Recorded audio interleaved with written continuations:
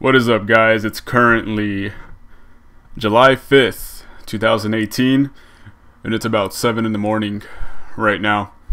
I just got done eating some Tostitos corn chips with queso at 7 in the morning because I did not get any sleep last night. So when you get a lack of sleep, you're gonna make some bad decisions. So we're off to a good start, aren't we? I got coffee going right now, so hopefully that'll get me back on track for the day. But anyways, welcome to Where Ball Happens, where we talk about the crazy and the not so crazy of the NBA at the moment.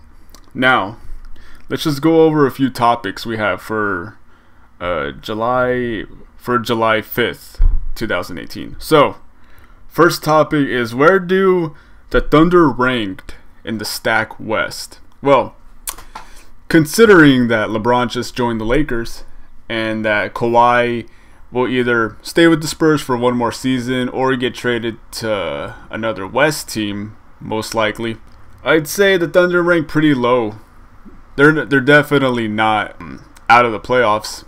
And since the Pelicans just took a shot and lost DeMarcus Cousins joining the Warriors, even if he didn't join the Warriors would still be the top team in the West anyways. So there's not much of a change going on there. When it comes to the Thunder, they still have Paul George, Russell Westbrook, and Carmelo Anthony. They have Steven Adams. They signed what was his name? Jeremy Grant? I don't think that was his name. Someone tell me his name. I know they have a very young player. I believe his name is Jeremy Grant. I can be wrong about that.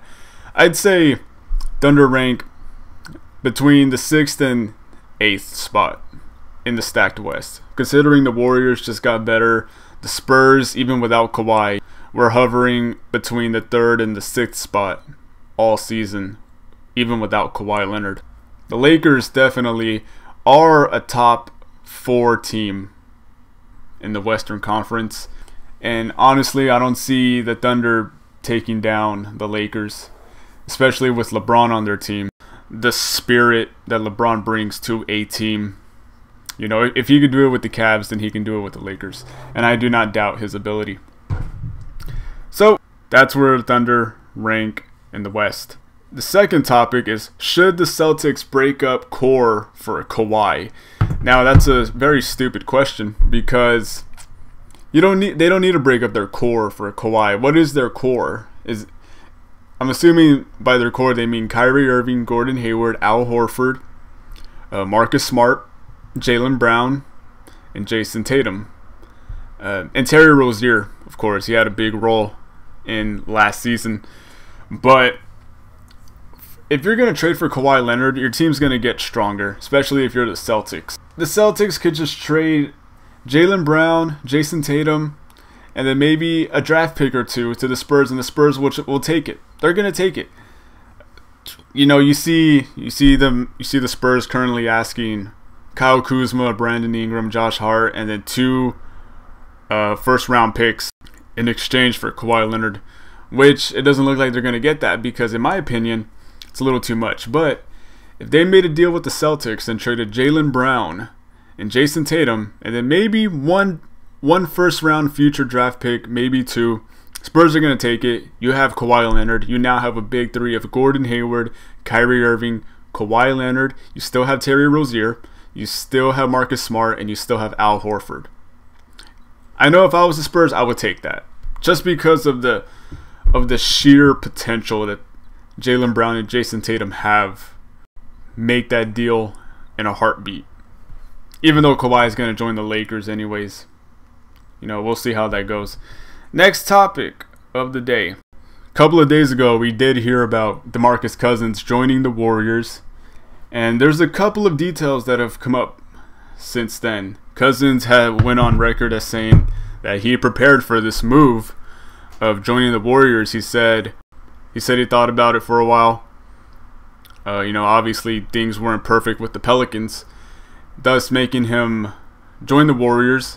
I'm operating under Chris Smooth's theory right now of why DeMarcus Cousins joined the Warriors is because the Pelicans signed Julius Randle, and DeMarcus Cousins, being the hothead that he is, did not like that, and so he made an irrational decision in the moment of anger and joined the Warriors so everyone can suffer with him. That's Chris Smoothes' theory. I recommend going and watching his video to get the whole thing. I'm sure he explains it a lot better than a guy with lack of sleep who just got done eating Tostitos corn chips with queso. And then along with the Cousins updates, there was another report.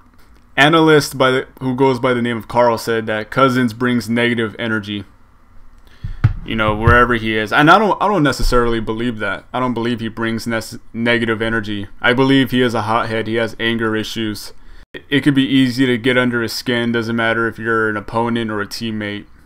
As long as you support, I feel like as long as you support him, if he's on your team, he will not bring negative energy. Anger doesn't always bring negative energy. I understand it's associated with negative energy, and it's true that anger can bring a lot of negative energy, but anger can also bring passion. Anger brings action. And having anger, and when it's applied correctly, will not bring negative energy. But obviously with DeMarcus Cousins, we never know because we don't know the guy personally. So, it looked like he was doing great with the Pelicans. Obviously with the Kings, their franchise was just a mess when he was there. So, Cousins has been climbing the ranks in terms of teams that he's been joining. He went from, Sacramento Kings, who didn't make the playoffs once when he was there, to the Pelicans for a season and a half total. He got there last season, played a little bit, not a whole lot, got traded there. Then plays all of this season, goes down. He doesn't play all of this season. He goes down with an injury like midway, a little further down midway through the season, and then he's just done. But the Pelicans do make the playoffs, and unfortunately, he just was not a part of that. Now he's with the Warriors, so it looked like he was just climbing the ranks of each team. Now it looks like, they're shooing for another championship, but we're going to see how it goes. It's no guarantee, but then again, you're talking about the Warriors. And I talk about this a lot further. Go see my God lineup video. But those are our topics for July 5th, 2018. So this is where ball happens. I will see you guys in the next video.